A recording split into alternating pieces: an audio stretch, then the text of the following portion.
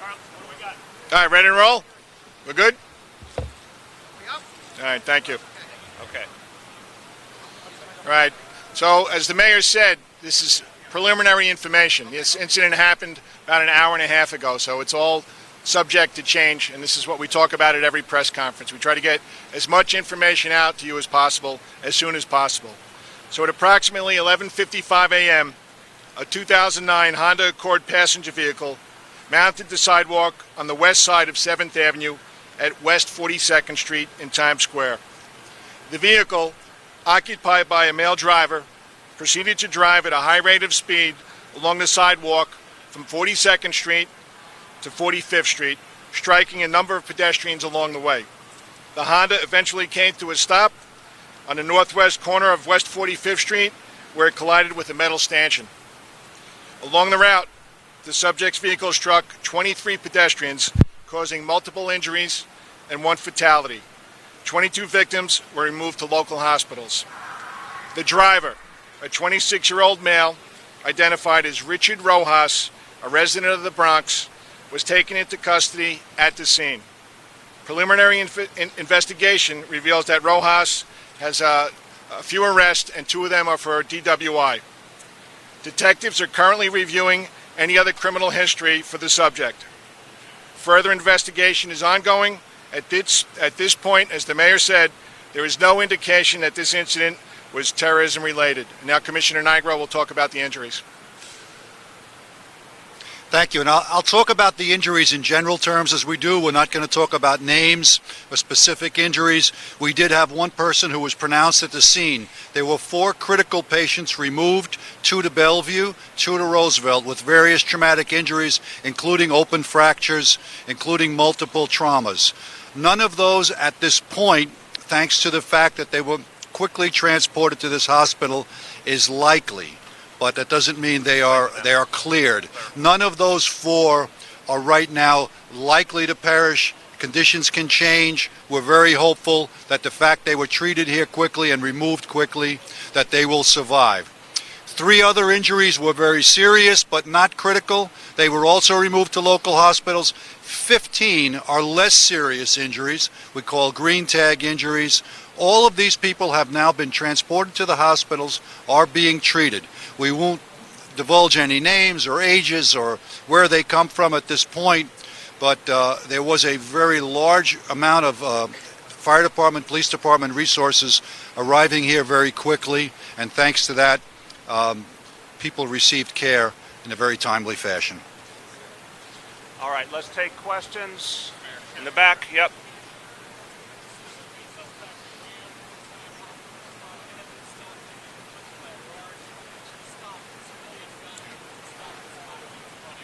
There were a number of people involved in the apprehension. There were some civilians involved, but there were also members of the New York City Police Department involved in apprehension also.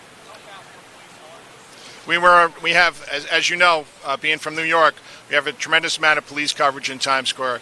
As a matter of fact, right on the corner of 43rd and 7th, we had a lieutenant from CRC and some police officers. Hold on, one at a time. Hold on. You got to speak up.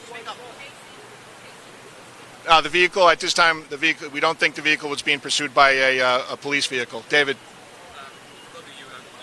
This is not, you said, an act of terrorism, but this is the kind of attack or kind of incident that is feared now, and NYPD is feared for. Are there things that should be done or need to be done in Times Square to prevent people from getting onto the curb or picking up pedestrians? David, as you know, the NYPD constantly reassesses security throughout the city, and after an incident like this, we'll do that also. Mr. Mayor? Yeah, I would just add, there's been a very substantial increase in the number of police officers who patrol Times Square over the last few years, obviously as part of our creation of a greater anti-terror force, the Critical Response Command.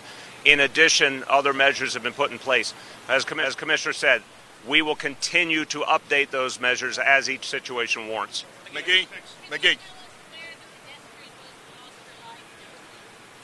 It's right between, it looks like it's between 4-2 and 4-3, McGee. On 7th Avenue, the sidewalk. I'm not sure about that. I can't give you that. No, we'll give you that in. We're not ready to do that yet. Okay? Yep.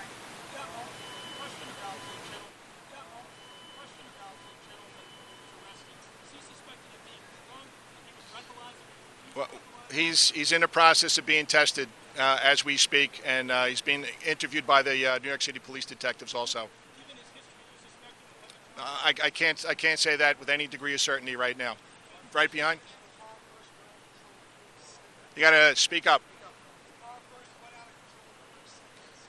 Yeah, it looks like, yeah, and that's where he mounted the sidewalk at 4, 2, and 7, half a block away from here, up to 4, 5 Street. Yes. Now we're in the process of reviewing all the video right now. We're in the process of interviewing him right now. Again, this is only happened an hour and a half ago. Marcia?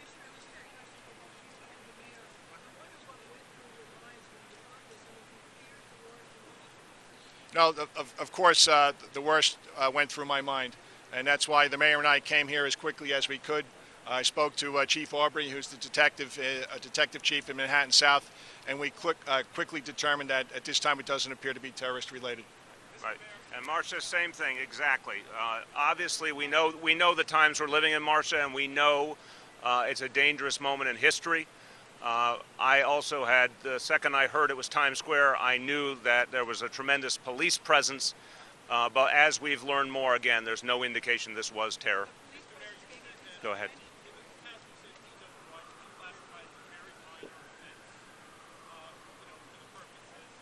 Again, I think that's a different discussion than the crisis we're talking about right now. It is. We're talking about this right now. Go ahead. Go ahead.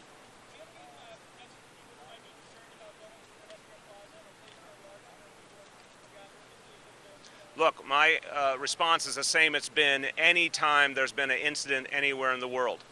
We continue to go about our lives as New Yorkers. Now, thank God, based on what we know now, there is no indication that this was an act of terror.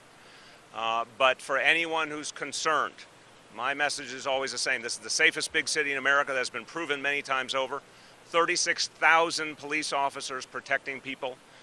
Even when some incidents occur, it should not change people's fundamental knowledge that they are safe and the NYPD protects them. Hold on 1 second. Yeah, please. All right, before I take any more questions, I'm going to let Chief Aubrey kind of walk through the chronology of what just transpired in Times Square. Okay, Bill?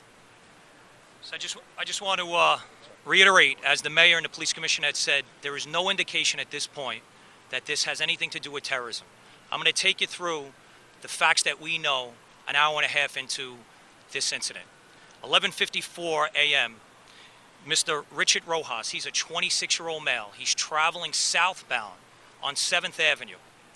As he approaches 42nd Street, he makes a quick U-turn onto the west side sidewalk of 7th Avenue and 42nd Street.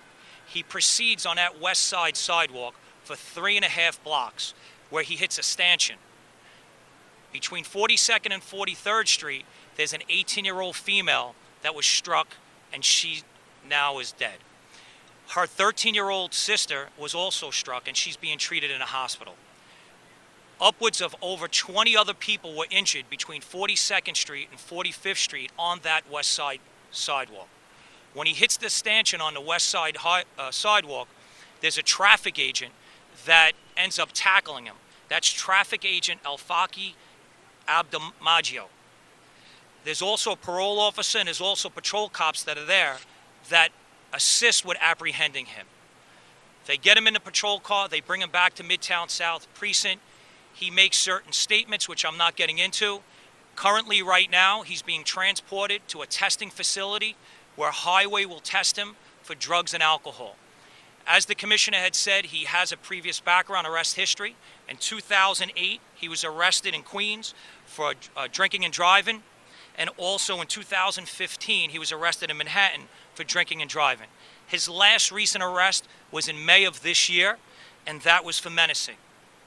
And again, you know, we're working with the Manhattan District Attorney's Office. We're working with witnesses. We're looking at video to try to piece the facts together here. But at this point, there is no indication that there is terrorism involved.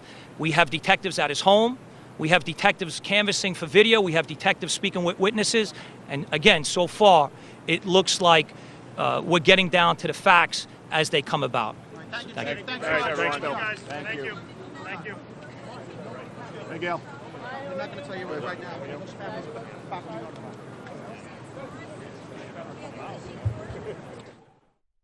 All right, everyone, that press conference has wrapped up in New York. You have New York